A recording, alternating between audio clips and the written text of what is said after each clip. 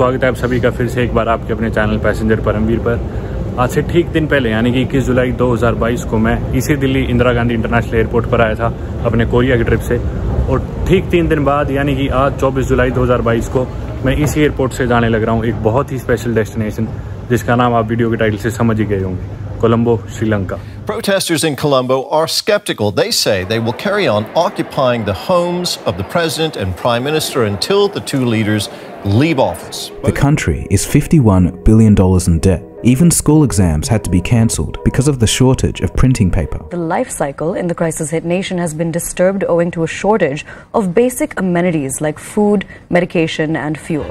Waiting for fuel, so much frustration. There isn't enough petrol in Sri Lanka. The government has run out of money.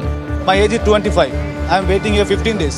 Sri Lanka की हालत इस वक्त बहुत ही बुरी है और वहाँ पे एक बहुत ही बुरा पॉलिटिकल और इकोनॉमिक क्राइसिस चल रहा है, जैसा कि आप सभी लोग जानते होंगे। जो राजपक्ष फैमिली थी या उसे आप एक डायनेस्टी कह सकते हो, वो मतलब बहुत उन्होंने नेपोटिज्म की हदें पार कर दी थी और वो एक फैमिली श्रीलंका को काफी सालों से रूल कर रही थी। छोटे छोटे उनके कजन्स मिनिस्टर्स थे, कोई प्राइम मिनिस्टर है, कोई प्रेसिडेंट है, और एक ही परिवार के हाथ में पूरा देश था, जिसकी वजह से लोगों ने प्रोटेस्ट करना स्टार्ट करा। आज से ठीक 10 दिन पहले यानी कि 14 जुलाई 2022 को उनके प्रेसिडेंट गोटबाया राजपक्ष मालदीव्स होते हुए सिंगापुर भाग गए। फाइनली एक नया प्रेसिडेंट अपॉइंट किया गया आज से 3 दिन पहले ही, रानिल विक्रमसिंघे। हम सभी लोग श्रीलंका को जानते हैं उसके खूबसूरत बीचेस के लिए और टूरिज्म के लिए। मैं भी सभी की तरह हमेशा से श्रीलंका के सुंदर बीचेस देखना चाहता था, एक्सप्लोर करना चाहता था और आप लोगों को दिखाना चाहता था, पर अनफॉर्चुनेटली उस खूबसूरत देश में जो भी फिलहाल हाल हुआ है, तो मैंने जिसको भी बताया कि मैं यहाँ पे जाने लग रहा हूँ श्रीलंका, तो सबने ये बोला कि ये ठीक टाइम नहीं है वहाँ पे जाने का और ये डिसीजन बहुत गलत है कि तुम वहाँ जा रहे हैं। तो मैंने डिसाइड करा, जैसा कि मैं हमेशा से करता आ रहा हूँ, आप लोगों को ऐसा कंटेंट दिखाता आ रहा हूँ, तो मैंने सोचा लोगों के मायने में गलत है तो मेरे मायने में बिल्कुल ठीक है और मुझे अभी ही जाना चाहिए।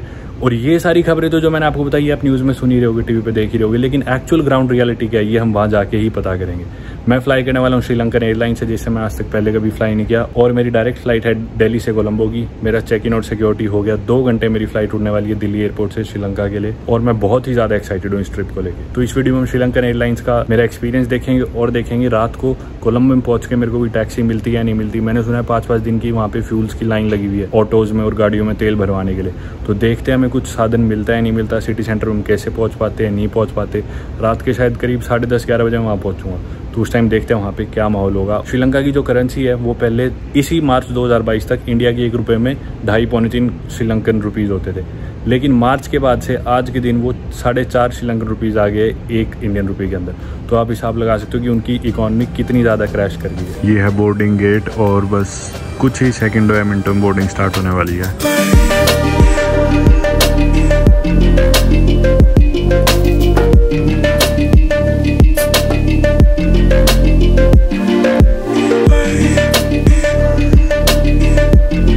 अब फाइनली घुसने लग रहा हूँ मैं फ्लाइट में। काफी लोग हैं, मैंने उम्मीद नहीं करी थी इतने लोग जा रहे होंगे कोलंबो इस सिचुएशन में।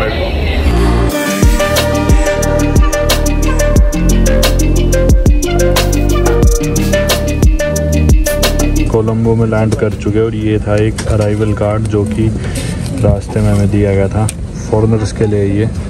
ये भरना है और इमिग्रेशन पे देना है शायद।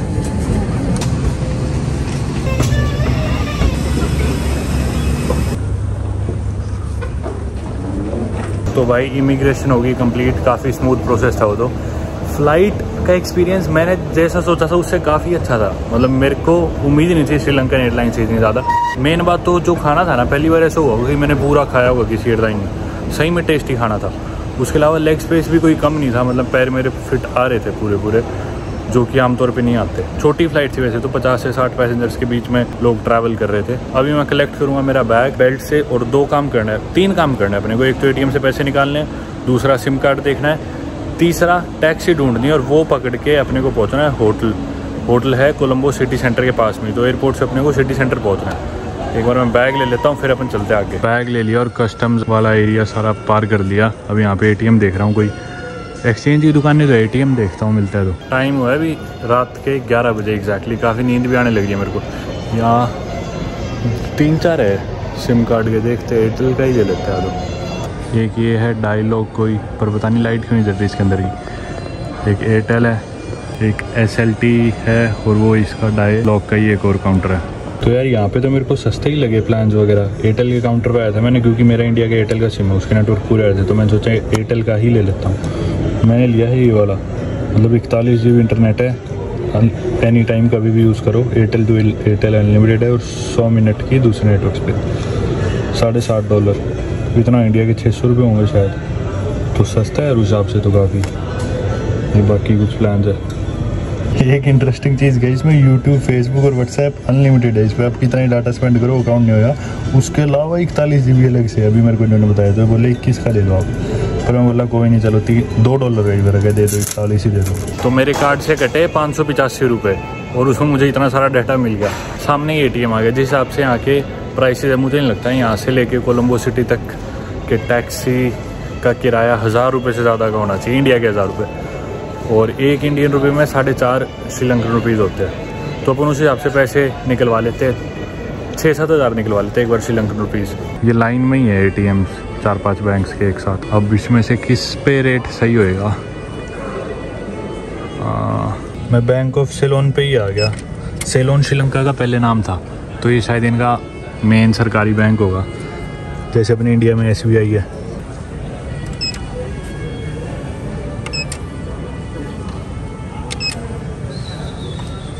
अब ये श्रीलंकन रुपीज़ में अपने को पैसे डालने हैं यार, अपन निकलवा लेते हैं 15,000 ही निकलवा लेते हैं यार, हो जाएंगे खर्च। ये है श्रीलंका की currency.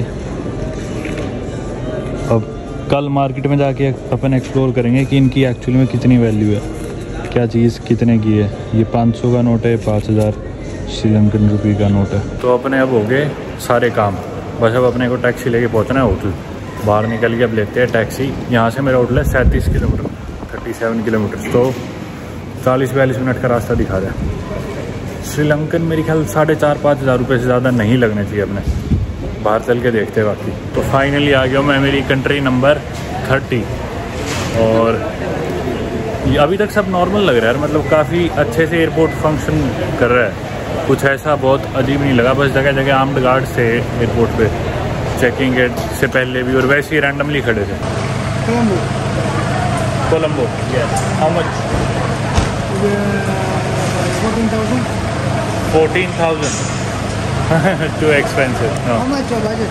No, it's too expensive. So brother, no problem. Okay, how much you have in the budget? It's 37 kilometers. It should be around 4,000 or something. मैं तो बोला 14,000, मैं बोला ना। तो शायद से टैक्सी के प्राइसेस काफ़ी बढ़ चुके हैं अभी, क्योंकि फ्यूल प्राइसेस बहुत ज़्यादा हो गए। ब्लैक में मिल रहा है यहाँ पे श्रीलंका में फ्यूल, क्योंकि इकोनॉमिक क्राइसिस चल रहा है। तो भाई यहाँ पे ऐप है एक टैक्सी की, पिकमी नाम से, वो मैं इंडिया से डाउनलोड करके आया था, मैंने नेट पे पढ़ लिया था यहाँ पे लोकल कौन सी ऐप चलती है। ऊबर वगैरह तो थी नहीं, वो पिकमी दिखा रहा था सबसे कॉमन, तो उससे मैंने बुक करी है अब 7,000 श्रीलंकन रुपीज़ की, जो कि इंडिया के 1500-1600 रुपये बनते हैं। तो मेरे ख्याल पहले से तो रेट ज़्यादा बढ़ गए, क्योंकि फ्यूल शायद ब्लैक में मिल रहा है इस वजह से। पर चलो कोई नहीं, एक बार तो होटल पहुँच के आराम करते हैं, फिर आगे ही देखते हैं। वो बंदा मेरे को पता नहीं सच बोल रहा था झूठ बोल रहा था, पर वो बोला कि ना अब उन्हें 2,500 का 1 लीटर तेल मिलता है, यानी कि कितने हो गए इंडिया के 600 कुछ रुपए का कह रहे हैं 1 लीटर तेल मिलता है वो हमें ब्लैक में। पिकमी ऐप से जो मैंने ड्राइवर कराया था उसका फ़ोन आया था, जस्ट अभी बोल रहा है कि मैं 5 मिनट में पहुंच रहा हूँ, आने लग रहा है। अब देखो यहाँ से 37 किलोमीटर है मेरा होटल, तो 42 मिनट दिखा रहे हैं गूगल पे, देखते हैं कितनी देर में पहुँचेंगे। बाकी अभी तक सही बताऊँ ना तो ऐसा हर बार किसी कंट्री में लैंड होती है एयरपोर्ट से बाहर निकल के लगता है ना कि नई कंट्री बहुत अलग।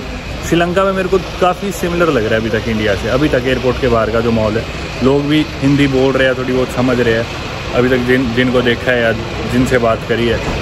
ये है ब्लू वाली है, देखा नहीं इसने तो, रुक जा रहे। ये है भाई गाड़ी अपनी। Hello. Hello, sir. This is heavy. I can pick it up. Okay. Only one bag. Yeah, only one, but heavy. Wow, you are strong. Can I sit at the front? Yeah. Can I sit? Thank you. This is cash payment, sir? Yes, cash. तो भाई को थोड़ी थोड़ी हिंदी मालूम है, मैं हिंदी बोला तो भाई बोले Shahrukh Khan fan. Yeah, Shahrukh Khan fan. Hindi movies यहाँ पे बहुत देखते हैं लोग या कम थोड़ा देखते हैं? So much Hindi movie. अच्छा। I will see the Hindi movie so much. So much. That's why I will थोड़ा मालूम है। तो आप हिंदी बोलते हो, सिन्हालीज बोलते हो? Sinhalese in Hindi same like that. Tamil? Tamil is different. तो Tamil बोलते हो? आप तमिल बोलते हो? Yeah. I'm Tamil guy. Tamil है? Yeah. वाह। तो भाई तमिल है। श्रीलंका में ना काफी सारे एथनिक ग्रुप्स है, सिन्हालीज है, तमिल है एंड Tamil के, Sinhalese के, only 2 languages. 2 main languages and English is English also, yeah.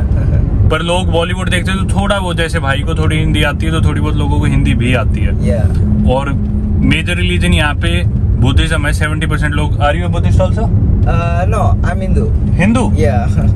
12% Hindu in Sri Lanka, like 10-12%। Yeah, maybe. Normally 12%. Yeah. तो 70% यहाँ पे बुद्धिस्ट है, 10 से 12% हिंदूज है, उसके बाद मुस्लिम्स अराउंड 9 to 10% है और 7-8% क्रिश्चियंस है श्रीलंका में। Yeah. तो हिंदूज भी है, ऐसा नहीं है कि हिंदू इंडिया में या सिर्फ इंडिया के बाहर नहीं है। नेपाल में हिंदू है, इंडोनेशिया में भी हिंदूज है कुछ, और श्रीलंका में भी है हिंदूज। Yeah. भूटान में भी है। Yeah. My name is Paramvir. Paramvir. Nice name. Thank you bro. तो मदन भाई ने मेरे को बताया कि ना यहाँ पे पेट्रोल के प्राइसेस इतने ज्यादा बढ़ चुके हैं, क्योंकि आप पेट्रोल पंप से पेट्रोल लेने जाओगे तो वहाँ पे 5-5 दिन की वेटिंग है, क्योंकि इकोनॉमिक क्राइसिस चल रहा है। तो इन्हें ब्लैक में पेट्रोल खरीदना पड़ता है, जिसकी कीमत इन्हें पड़ती है 1500 श्रीलंकन रुपीज, जो कि इंडिया के 350 रुपए के करीब कुछ बनते हैं 1 लीटर पेट्रोल के। और आप ये लगाओ कि मेरी एयरपोर्ट से यहाँ तक की जर्नी 7000 की थी, उसमें से इनका पेट्रोल ही लग जाएगा 4-5 हज़ार का। तो आप हिसाब लगा सकते हो कि ब्लैक मार्केट में पेट्रोल लेना इन्हें कितना महंगा पड़ रहा है और कितना मुश्किल है उसमें सरवाइव करना। ये सड़कें है श्रीलंका की, और मेरे को बहुत सिमिलर लग रही है अपने इंडिया से। लग इन रहा कि इंडिया से बाहर हूँ, मतलब रोड साइन भी सिमिलर से, और रोड्स भी वही इंडिया की तरह ही राइट हैंड ड्राइव है, रोड के लेफ्ट साइड चलाते हैं, काफी सिमिलर है। There also have so many queues. This is for petrol? Yeah, petrol bunk. You see that people also stay in queue. You see, I think 1-2 days normally. तो इनको तेल लेने में 1-2 दिन लगते हैं। और आप लाइन देखो, ये देखो यहाँ पीछे तक लाइन है तेल लेने के लिए, खड़े सारे। ये देखो ये सारे लाइन में खड़े लोग, People is fighting. तेल की वेट में लड़ रहे लोग। Want to petrol. There's a petrol station. No more petrol station open. ये Very देखो close. बंद है, लोग फिर भी खड़े थे तेल की वेट में। बंद है, पता नहीं कल खुलेगा क्या, और लाइन लगी हुई है। Easy dumbbell for cricket. Cricket भी स्टार्ट कर दिया लोगों ने।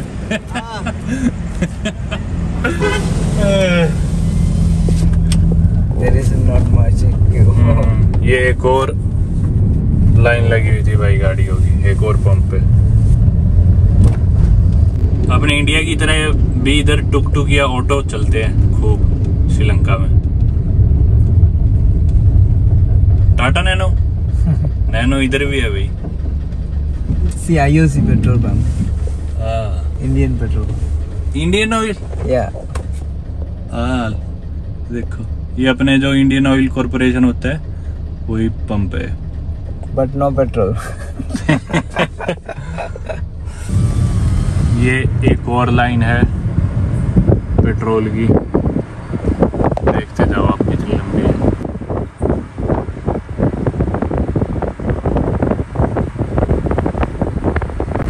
पूरी लाइन लगी हुई है पेट्रोल भराने के लिए।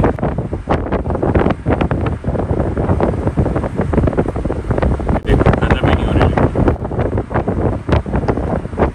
एक के बाद एक गाड़ी, उसके बाद एक, लगातार पता नहीं कितनी गाड़ी होगी, कई सौ में गिनती होगी। पूरी खड़ी करके मेरे ख्याल गए हुए हैं लोग, ये पता नहीं क्या अंदर ही बैठे हैं, अंदर बैठे गाड़ी वाले लोग। तो ये जो भाई था ना, ये था तमिल, ये तमिल बोलता है मोस्टली, पर सिन्हालीज भी बोलता है। और नए बंदे से बात करो तो ये सिन्हालीज में कर रहा था, तमिल दोस्तों से तमिल में, घर पे तमिल बोलता है, इंग्लिश भी जानता था और थोड़ी सी हिंदी भी। ये होटल है अपना।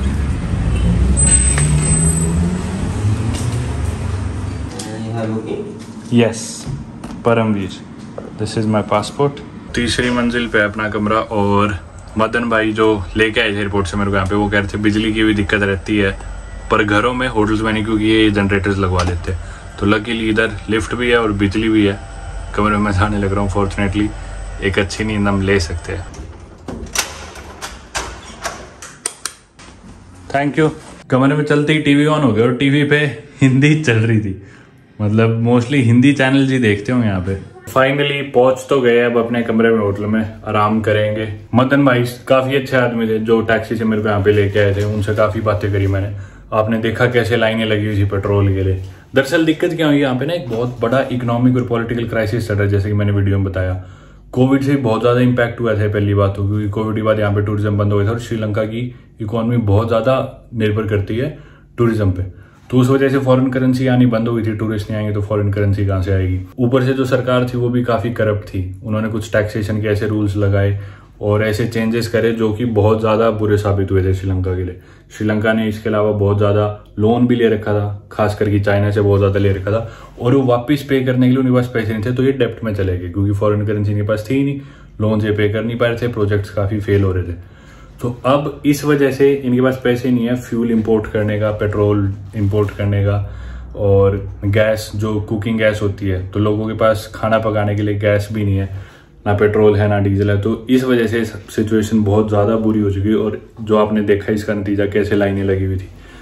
तो ऐसे देशों में आके ये सारी सिचुएशन देख के कई बार बहुत ऐसे लगता है कि हम छोटी चीजों को बहुत फॉर ग्रांटेड ले लेते हैं। अभी इंडिया में आप लोग जब ये वीडियो देख रहे हो, आप आराम से चाहे रात के 3 बजे भी देख रहे हो, दोपहर के 3 बजे देख रहे हो, पेट्रोल पंप पे जाके उसी टाइम कितने का ही पेट्रोल डला सकते हो। पर भगवान ना करे कि हो सकता है अपने को भी वो सिचुएशन कभी देखनी पड़ जाए। पर दुनिया में बहुत सी ऐसी चीजें हैं, बहुत से ऐसे लोग हैं जो जिनके पास अपने पास से भी कम है, पर फिर भी वो स्ट्रगल कर रहे हैं। तो मतलब ठीक है, इंडिया की अपनी प्रॉब्लम्स है, पर छोटी छोटी चीजों को लेकर हमें परेशान नहीं होना चाहिए। यहाँ पे आके बहुत रियलाइज होता है कि अपने लिए तो कितना आसान है वहां पे तेल डलाना, और ये कैसे दुखी हो रहे हैं। चलो कोई नहीं, फिलहाल तो मैं बहुत ज्यादा थका हूँ और फ्लाइट में मेरे को नींद आई थी, मैंने मूवी लगाई पर देखी नहीं गई थी। तो अभी मैं सोचता हूँ इस वीडियो करते हैं यहीं पे खत्म। कल से अपन एक्सप्लोर करेंगे श्रीलंका कंट्री को, कोलंबो सिटी, और आसपास भी कहीं जा पाए तो जरूर जाएंगे। ज्यादा वक्त नहीं है मेरे पास श्रीलंका में, पर आज वाली वीडियो भी यहीं खत्म करते हैं। Thank you so much for watching. I hope you have a great day. Good bye.